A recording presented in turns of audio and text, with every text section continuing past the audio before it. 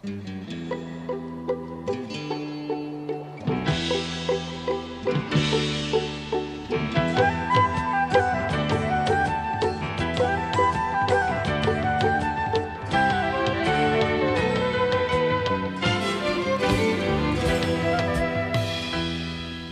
you for joining us. We are on location in Skokie, Illinois for an interview with Mayor George Van Dusen to discuss this vibrant, growing community, followed by an interview with Martha Schwartz of the DoubleTree Hilton discussing community affairs and so forth. We'll meet them both following these messages.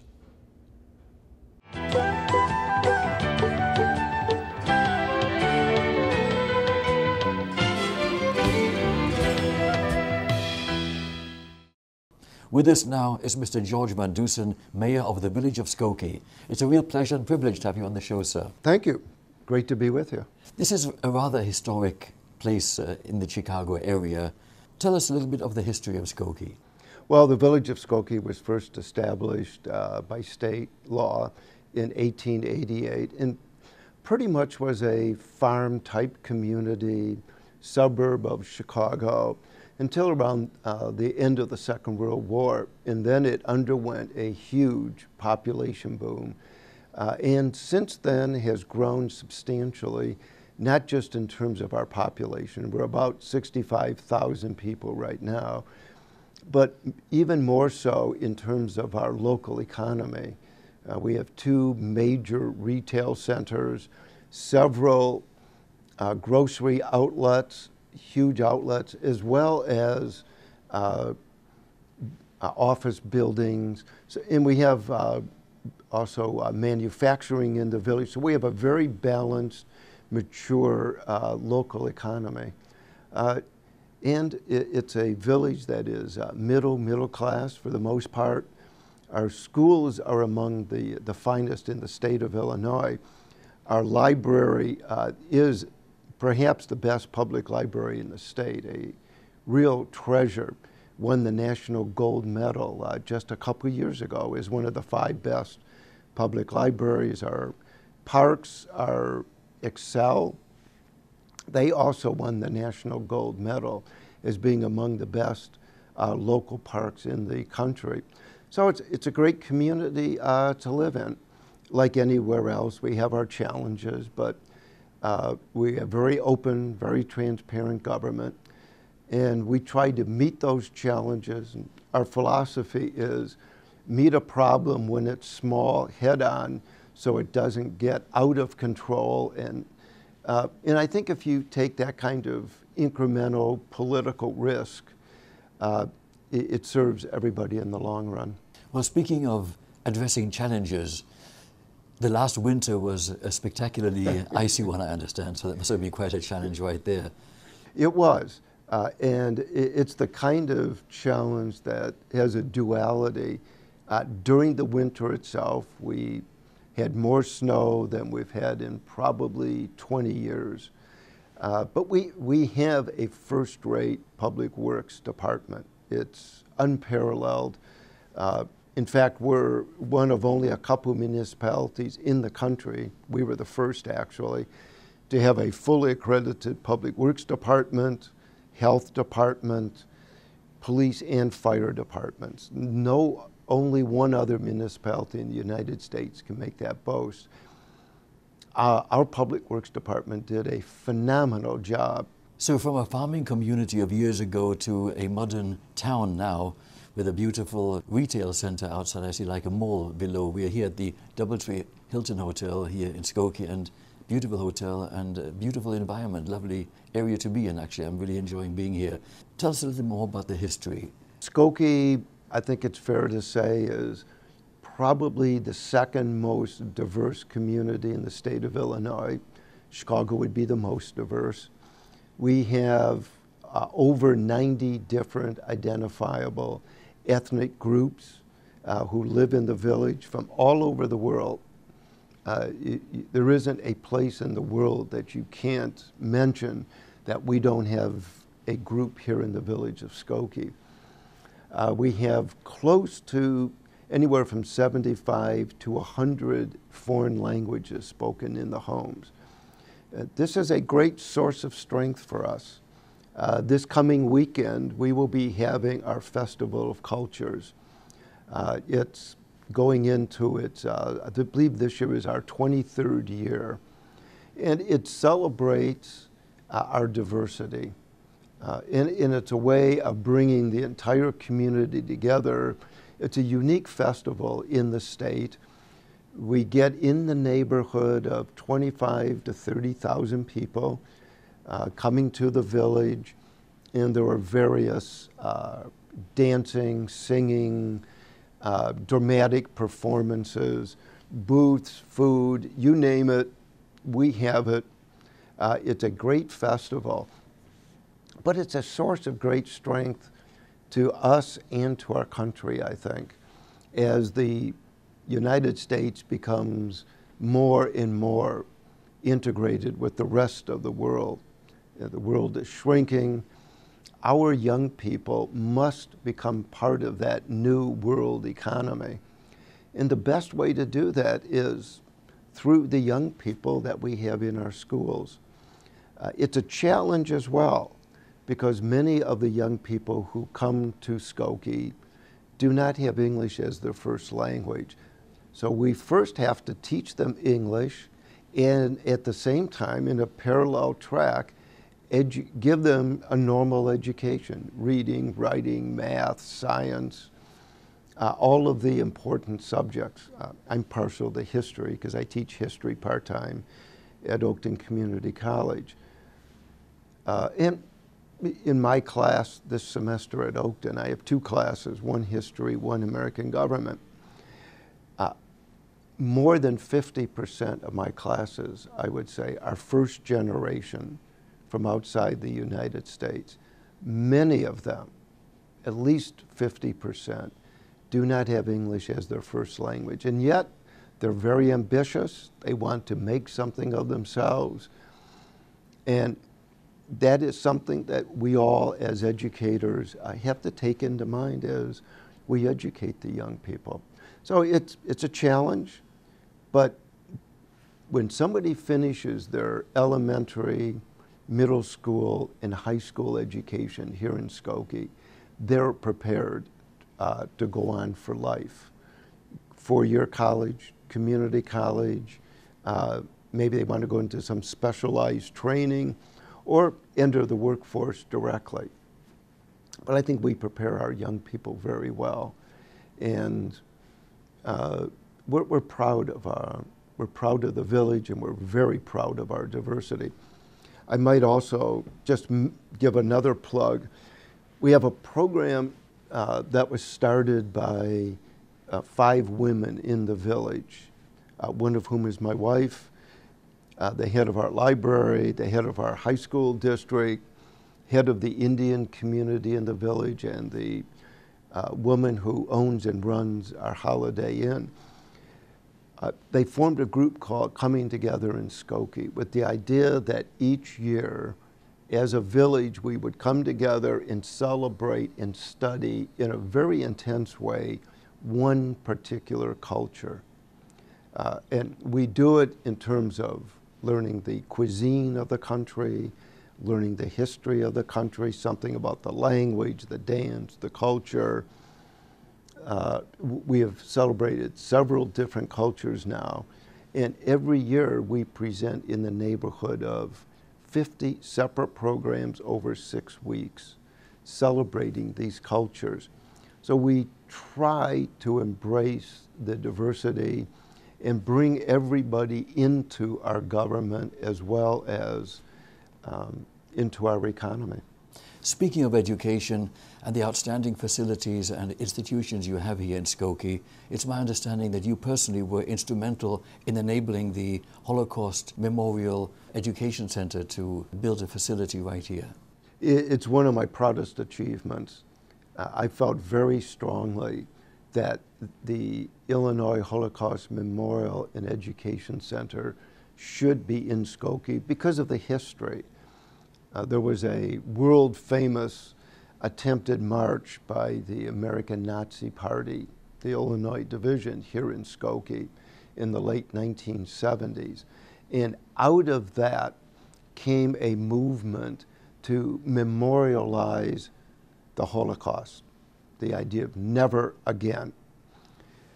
We had in Skokie in the 1970s the largest number of Holocaust survivors in the world outside of Israel. And it was a transforming experience for the village of Skokie. A Holocaust Foundation was established, a museum was created, sort of a storefront. But the dream for us was to actually have a world-class museum that would tell the story of the Holocaust, but also have an influence on young people to, as we say at the museum, to understand the past and transform the future. And by telling the story of the Holocaust, we believe that we can help influence young people. And obviously we want to have an influence on adults as well. We began the campaign and raised the money, secured the land, and we purposely chose a piece of land that is adjacent to a forest preserve. So in a modern environment, an urban area, you could still have at least a little bit of a contemplative quality to it. You asked me to talk about a very favorite topic of mine. It's near and dear to my heart. I think it's outstanding that Skokie has this museum right here, and the history, of course, is very important. But what are the plans for the future? What plans do you see for Skokie's future? Well, it's going to be a very exciting time over the next 5 years for the village of Skokie. We have several major economic developments going on. We have a major Mariano's retail outlet coming in. We're in the process of building it right now. Mariano's is a new grocery chain that's new to the state of Illinois. And they're going to be building one of their signature stores here, approximately 80,000 square feet, with a couple restaurants and, of course, the ubiquitous bank. We also have a Walmart going in, not too far from the Mariano's. These two projects will be coming to fruition in the very near future. Mariano's end of this year, spring of next year. Walmart as soon as July of this year. A floor decor, which is a project that I'm especially excited about. That will be coming in the spring of next year. Our downtown area is now getting transformed. If you had visited the downtown area 5, 10 years ago and hadn't been back, you won't recognize it. We've done a complete streetscaping. The downtown area is now in the final stages of that streetscaping, which means all new planters, sidewalks, all resurfaced, modern landscaping, etc. We've also created, as part of the downtown, the Illinois Science and Technology Park, which is a high-tech park, nanotechnology, pharma, biotech. We have around 23 companies in the park now, and that is really humming. We just started one of the most interesting projects I've had a chance to work on. It's a nanotechnology education program, and it's a collaborative effort between Forest City Enterprises, the developer of the tech park, and Oakton Community College. And Oakton Community College is using the tech park for its nano laboratory. And we've created a 4-course program which we're hoping will become a degreed program for young people to learn to become nanotechnology technicians and to go to work in the park. We have 5 or 6 nanotechnology companies in the park now. Right now there's approximately 1,300, I think we'll be up to 1,400 employees by the end of the summer.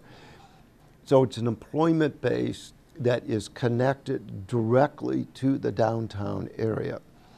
And as a spin-off of all of this development, we have now approximately 45 to 50 new businesses that have come into the downtown area. Several ethnic restaurants, as well as boutique areas and so on.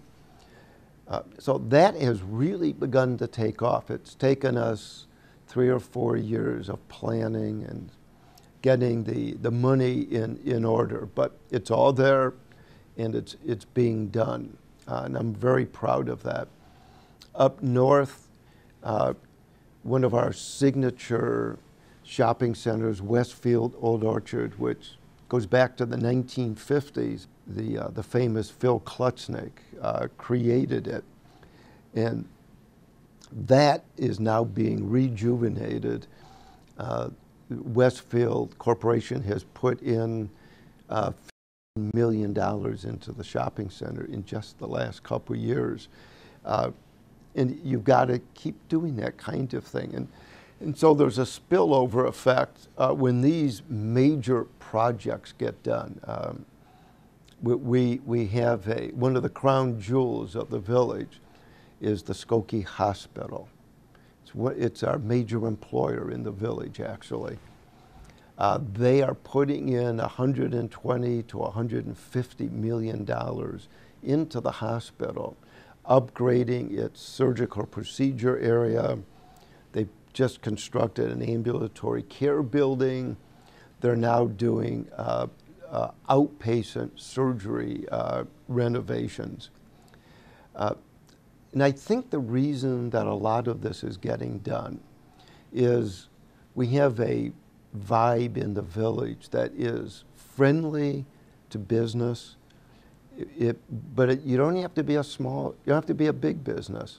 You go to the downtown area, it's all mom and pop small businesses.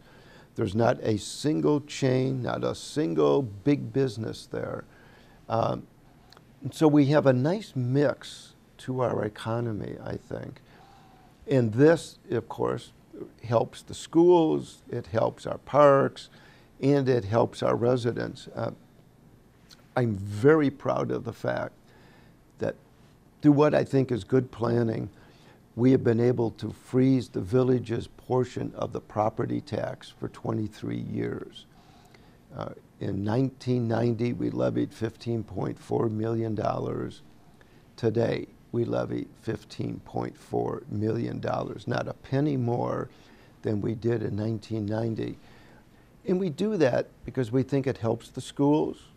We think it's a benefit to our businesses. So I think over the next 5 years, there's going to be a lot of economic development. We're sitting today in the DoubleTree Hotel, and this is a perfect example of the kind of new rejuvenated development that has undergone in the village in the last couple years. And it's a perfect example of this whole area where we are, the Old Orchard, the shops at Orchard Place, the Performing Arts Center, which is just immediately to the south of us, and the DoubleTree Hotel. This whole complex came about because of cooperation between the business community, the village, and some very good, conscientious developers. I must say this is really a very exciting community, so vibrant and down to earth, yet high tech. And what transformations from the early start to the days of technology and all the things that you are envisaging and actually seeing coming to fruition. A real pleasure having you on the program, sir. Thank you. It's been my pleasure. Welcome to Skokie. Thank you, sir. I'm here at the DoubleTree Hilton in Skokie, Illinois, to interview a number of leaders in this vibrant suburb of Chicago. One of the essential components that enable good organizations to meet and do their work is a place to meet and have their conferences and events. This is why we're here at this fine hotel, and to tell us more about hospitality in this area, we'll meet with Martha Schwartz right after these messages.